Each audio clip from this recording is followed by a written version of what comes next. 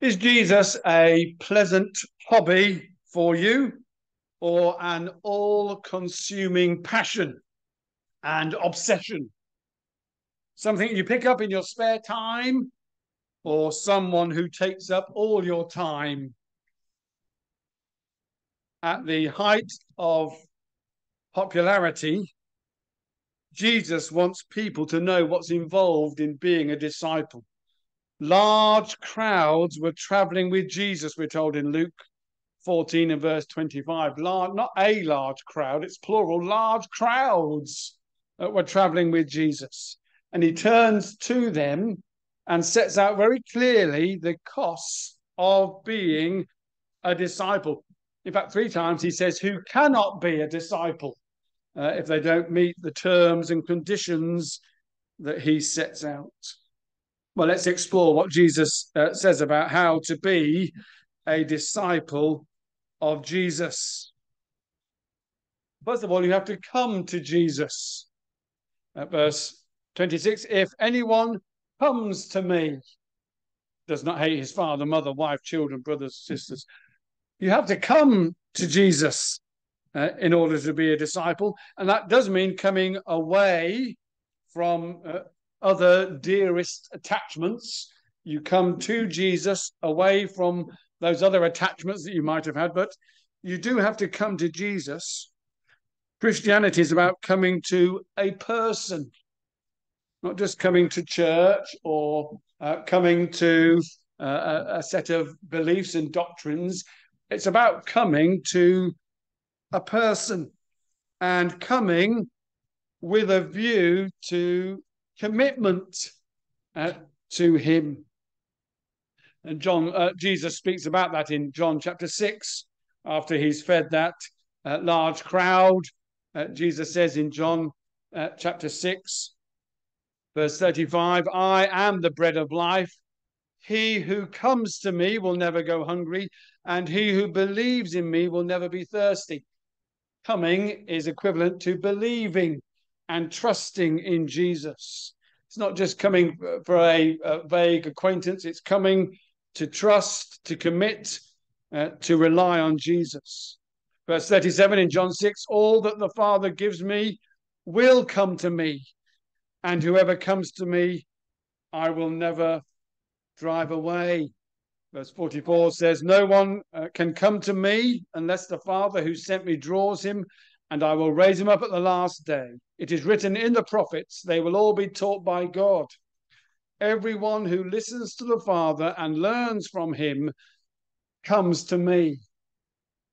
Discipleship means coming to Jesus and committing ourselves to him as the master. You've come to church this morning. Have you come to Jesus in your life and heart? It means coming to Jesus away from those other dearest attachments. If anyone comes to me and does not hate his father and mother, his wife and children, his brothers and sisters, yes, even his own life, he cannot be my disciple. Here are our dearest attachments. Not just relations, but your own life. How attached are you to your own life? These are our dearest attachments. We've got to be willing to turn our back on them to come to Jesus. And Jesus states it very starkly, doesn't he? If anyone comes to me and does not hate his father and mother, wife and children, brothers and sisters, we might want to tone that down. Oh, well, wait a minute, we'll qualify it. And Jesus certainly speaks similarly in Matthew 10, verse 37, where he says, anyone who loves his father or mother more than me is not worthy of me. Anyone who loves his son or daughter more than me is not worthy of me. But Jesus doesn't say that here. He says anyone who doesn't hate his father or mother, wife, children, brothers, sisters. It's stark, it's uncomfortable, it's shocking, and it's meant to be. That's why Jesus uses this phrase to this crowd. Don't get the idea that this is a walk in the park, folks. He's telling these people. You've got to get serious. we mustn't tone down the impact or soften the power of this with our qualifications. And this is something that's spoken of the tribe of Levi. We had the story earlier of them there in the wilderness. In Deuteronomy 33, when Moses is blessing each of the tribes just before they enter the promised land, in Deuteronomy 33 and verse 9, part of his blessing of the tribe of Levi, Deuteronomy 33 verse 9, he said of his father and mother, I have no regard for them. He did not recognize his brothers or acknowledge his own children, but he watched over your word and guarded your covenant. For the Levites, God was first. To the disregard of their parents, to not recognizing or acknowledging brothers, children. William Hendricks says, it's the type of loyalty that is so true and unswerving that every other attachment, even that to one's own life, must be subjected to it. Lord, be my vision supreme in my heart. Bid every rival give way and depart. You've sung it. I've sung it. Do we mean it? Lord, be my vision supreme, supreme in my heart. Bid every rival give way and depart. Remember Caleb, thinking of the Israelites in the land. He was promised that mountain because he followed the Lord wholeheartedly. Wasn't partial, wasn't part-time, wholehearted devotion to God. Jesus is calling for wholehearted devotion to him. The pastor of the early rain church in China, a house church, in 2018, he prepared a statement. If he was arrested and not released within 48 hours, he'd already been arrested, I think, 3 times that year and released.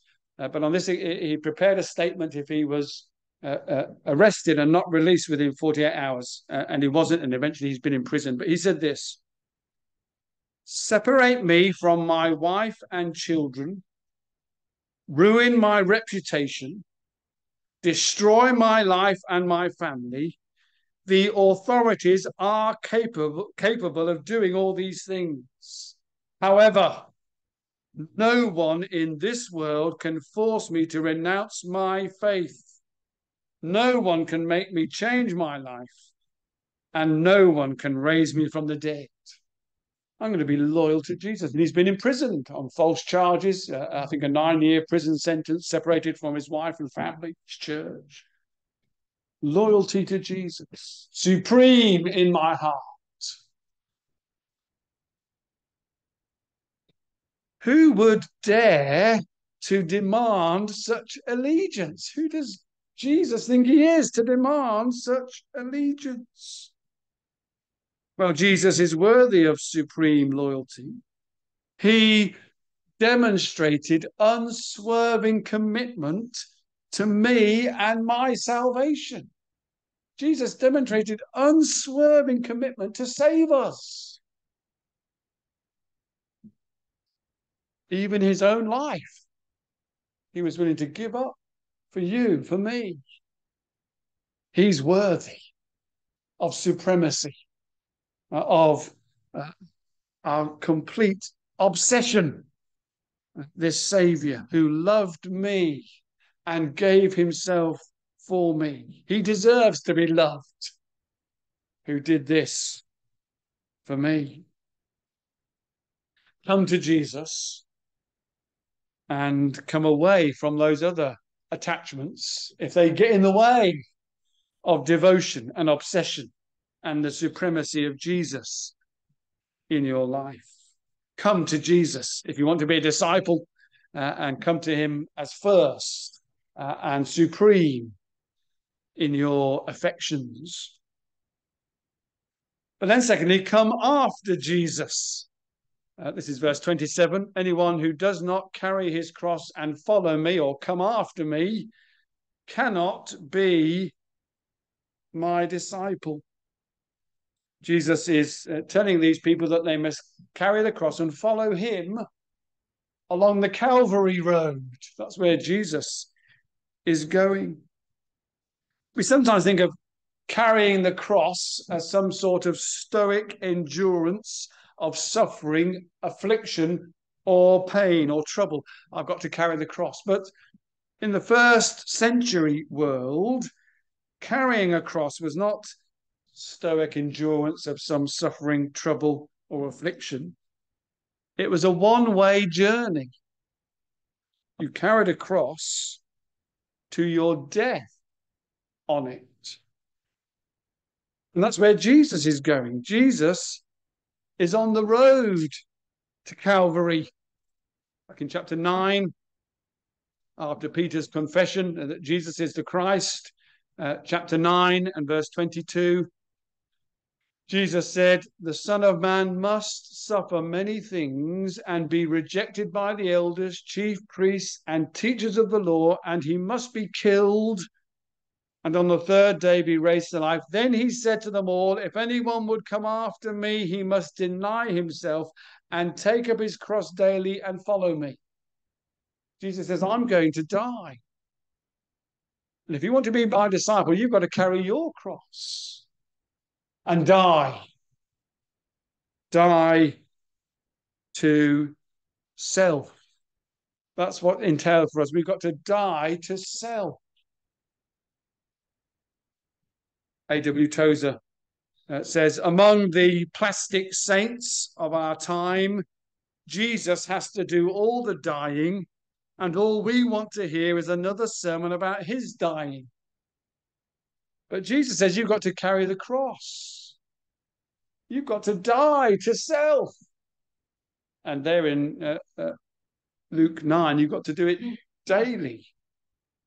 Jesus, again, remember, he's on the way to Jerusalem. As the time approached for him to be taken up to heaven, Jesus resolutely set out for Jerusalem.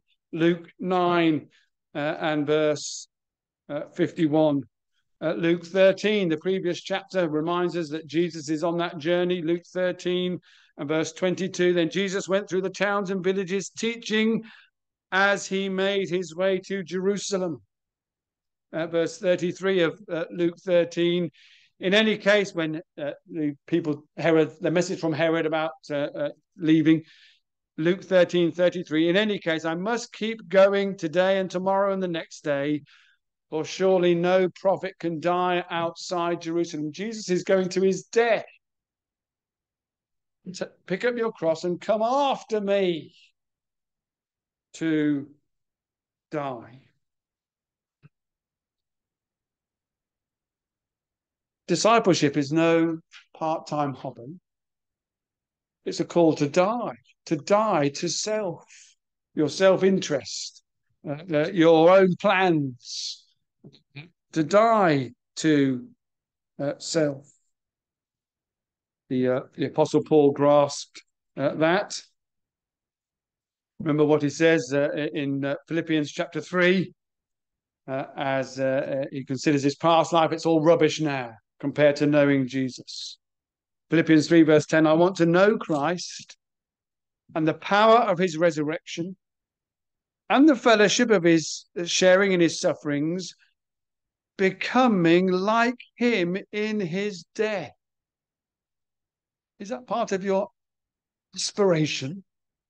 To become like Jesus in his death. So somehow to attain the resurrection from the dead. That's why Christ took hold of me, that I might not just share in his sufferings, but become like him in his death. That's the call of discipleship.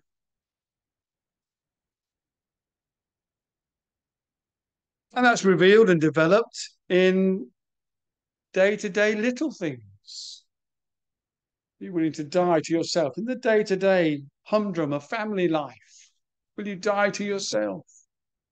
In the day-to-day of work life and the inconveniences and the pressure, will you die to self? That's what Jesus calls us to. Who dare demand such self-denial, such self-crucifixion? Who can demand that? Well, the one who practiced it more than we can fathom. He took his cross. That's why he came. This second half of Luke's gospel is all about that journey to Jerusalem. He's carrying his cross, as it were, figuratively at this point. He knows he's going to die for us and our salvation. One of our hymns speaks in this way. Take up your cross, the Saviour said, if you would my disciple be. Deny yourself, forsake the world, and humbly follow after me. Take up your cross, despise the shame, nor let your foolish pride rebel. The Lord for you endured the cross to save your soul from death and hell.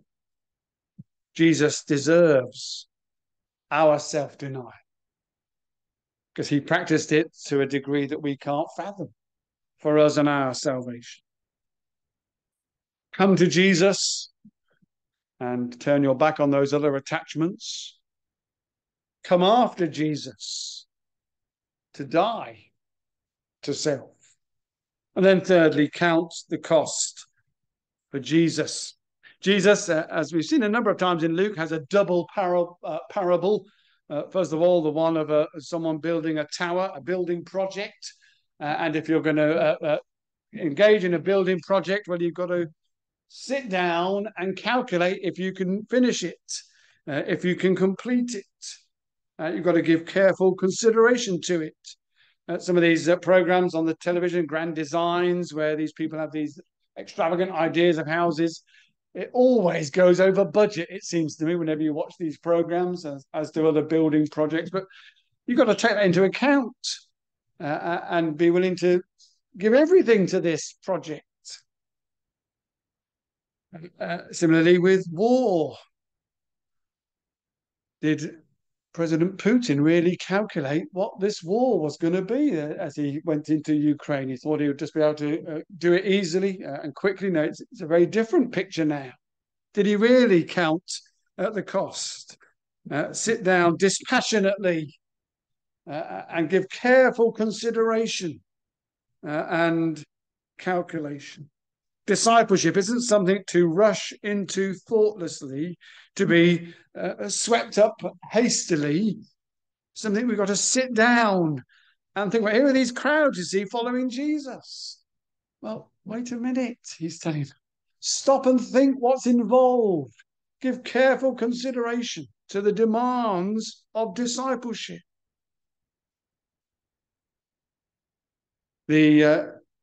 Calvin says taking up these pictures of the building of a tower and the war.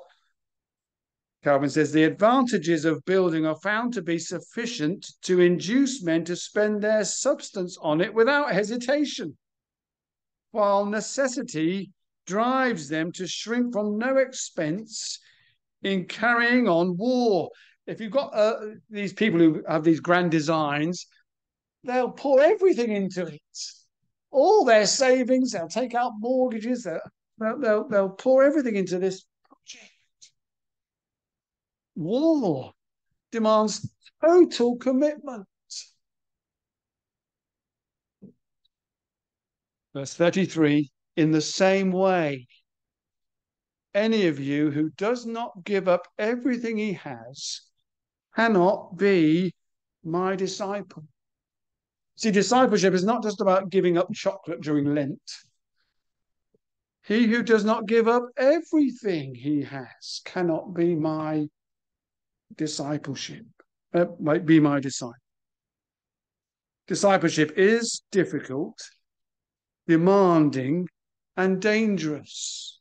And it may be increasingly so in our present society and culture. We've just thought about what happened in China just 5 years ago. It may become increasingly challenging, as we've seen in Scotland with Kate Forbes and as we see in the Christian Institute news. It's difficult and demanding and dangerous to stand by Christian truth, to be loyal to Jesus. Are we ready to count the cost? Have we sat down and reckoned with that as followers of Jesus today in our society? It will cost. Have we calculated that cost? Because we've seen people, haven't we? We know people who it was too costly. They turned away from discipleship because they couldn't die to self.